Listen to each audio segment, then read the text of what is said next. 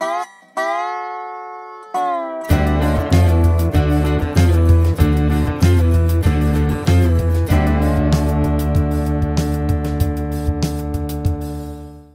most believers of the message think of William Branham, they think of the prophet.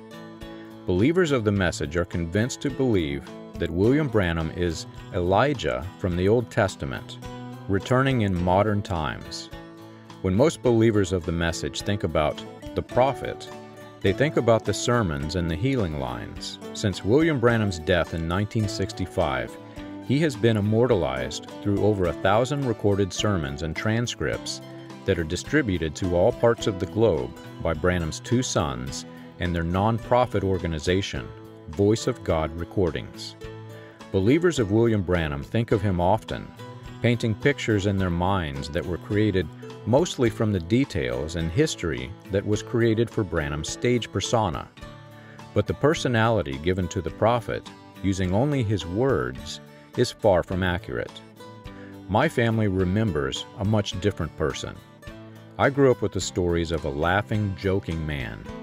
According to the stories told by my grandfather, father, aunts, and uncles, William Branham was a much different man than his stage persona. My family described William Branham as a man that was full of fun, often pulling pranks to make others laugh. I can remember the excitement in their eyes and the emotion that filled the air when they told and retold the stories more than I can remember the details of the stories themselves. William Branham held a very special place in each of their hearts, and most of my family was unaware of the very sinister things that went on behind the scenes. My grandfather was a close friend of William Branham. My aunts and uncles grew up with Branham's sons and daughters. They remember what the family was like in the early years, long before ankle-length skirts were enforced for women and before shorts were forbidden for men. They had photographs of William Branham and his family posing for the camera, wearing outfits that would later be forbidden by virtually every preacher in the religious cult called the Message. William Branham's son wore shorts, as did William Branham. Both posed for photographs in their shorts, even though shorts were condemned by the stage persona. William Branham's daughters wore skirts above the knees, which would have caused them to be labeled as prostitutes by every message pastor that I had heard. At least one church I had visited forced a young woman out of church for wearing a scandal skirt, a skirt with a slit in the back that exposed part of her upper calves. Men and women who were close to the prophet lived by his actions, not by his words. Men and women who knew William Branham only by the stage persona presented on the recordings lived their lives by his words and not by his actions. I always knew that the message that I raised my children in was different from the message that my grandfather raised his in. I wasn't aware, however, of how much it had changed before my grandfather joined, or the tactics used to grow and spread the message. When I discovered the testimony of the son of Raymon A Haas, something unusual caught my eye. When William Branham was teaching the latter rain theology to those at the Sharon orphanage, it included metaphysics. Haas claimed that Branham could move objects in the air. I remembered a story I heard on the very first sermon that we had access to hear. One person stood before William Branham, claiming not to believe. Suddenly, William Branham asked everyone in the room to turn their backs to him. With their backs turned, Branham claimed that he could move a bracelet in the air with his mind. Just when it got interesting, the tape was spliced, and I was unable to hear the rest of the story. It was missing from both the recording and the transcript. Then, in an obviously different recording, his voice said, "I'll take any cross-eyed child you've got in this meeting. You bring it up here, and without even praying for it, just let me look at it straight in the eyes like that, and I'll make its eyes go straight." I wanted to hear what the people said when they turned back around. I also wanted to hear if anyone said, "Hey, why did you have us turn our backs?" I wanted to see what happened. Learning that his brother Howard toured with him while still running a bar back in Jeffersonville, I knew that this was most certainly a favorite bar trick. Whether anyone in the room turned to see what happened or not, The strategy worked. Branham's unusual doctrine had made an impact on those at the Sharon Orphanage, and the Latter-Rain revival quickly started to spread from North Battleford. The Voice of Healing revival followed closely on its heels, making nearly impossible to distinguish the two. Men from both camps were cross-pollinating, and many of them truly felt as if both groups were one and the same. George Warnock started teaching Branham's Manifest Sons of God doctrine, and it began to propagate into both revivals. As a close associate of Ern Baxter, who worked so closely with William Branham that the revivals became known as the Baxter-Branham campaigns, George Warnock would have been a respected figure. When he taught Branham's Manifest Sons of God theology, listeners would have assumed that other participants in the revival believed the same theology. Before long, the Voice of Healing revival and the Latter-Rain revival became indistinguishable.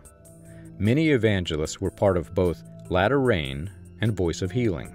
I found an article in the March 2018 issue of The Canadian Mantle, a magazine promoting the Independent Assemblies of God, or IAOG.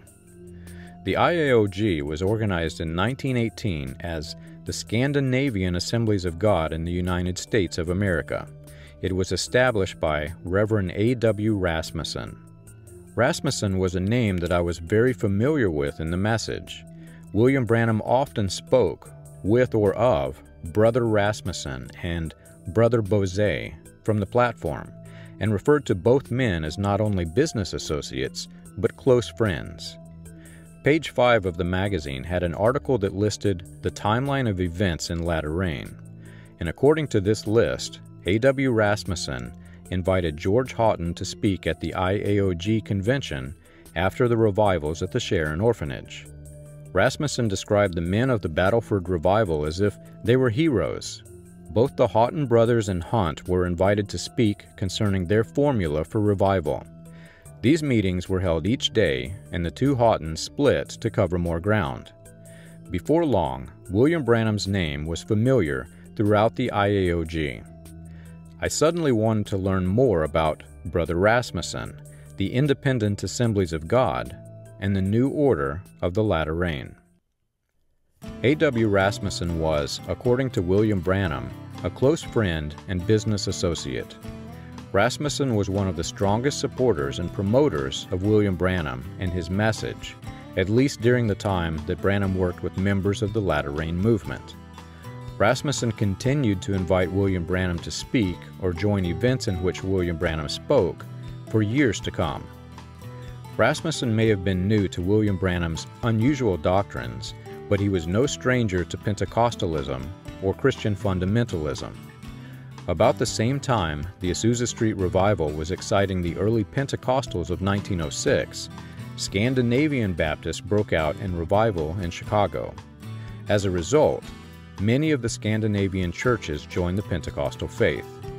Among those who joined was Reverend A.W. Rasmussen. In 1908, Rasmussen founded the Independent Assemblies of God, IAOG, under the title Scandinavian Assemblies of God, which joined the independent Pentecostal churches in 1935.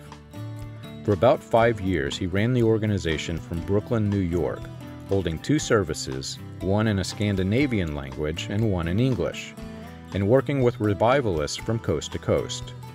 As a result, Rasmussen became well connected in Pentecostal circles. In November of 1941, Rasmussen took a leadership position in Chicago's Philadelphia Church. It was the same church that organized William Branham's Chicago campaign, and the same group that would later host Jim Jones' Latter-Rain revivals. From Chicago, Rasmussen would continue to unify the IAOG while working with the Canadian groups. In 1945, Rasmussen relocated to Edmonton, Alberta, and started the Edmonton Gospel Temple. Interestingly, the Edmonton Gospel Temple provided a Masonic temple club room, further connecting Branham and his associates to the Masonic order, a subject I was very interested in. While Rasmussen worked in Edmonton, Joseph Mattsson-Boze took his place in Chicago at the Philadelphia Church. Church directories in Chicago, however, continued to list Rasmussen as pastor. Branham's tour through Canada in 1947 gave birth to the Latter Rain movement at the Sharon Orphanage in North Battleford, Saskatchewan. William Branham was both a catalyst and a supporter. Though he would later distance himself from the main branch of Latter Rain, Branham would continue to work closely with Rasmussen and Boze while teaching specific doctrines from the Manifest Sons of God subsect of Latter Rain and the Latter Rain movement. Those who did not know the difference would have mistakenly suspected that William Branham was teaching the same Latter Rain version that was being taught in the sect originating from the Sharon Orphanage. But those in that particular sect, not its branches, would have disagreed. William Branham himself spoke about the main branch of Latter Rain and spoke about it as if it were old news. The revival at the Sharon Orphanage had made an impact on Rasmussen and his multiple congregations. As the revival began to spread, Rasmussen became instrumental in propagating it throughout the United States. On many occasions, Rasmussen would hold Latter Rain revivals in Edmonton one week, then continue them with Joseph Mattsson-Boze in Chicago the next. He'd return to Edmonton to tell the events that happened in Chicago's Latter Rain revivals. Not everyone agreed with the Latter Rain movement, however, and it would eventually split Pentecostalism in half. Church leaders began to realize the dangerous way in which Latter Rain leaders were given authority. The Assemblies of God met in Seattle, Washington to halt the danger, at which time the extremist views presented by ministers in the new order of Latter Rain were rejected.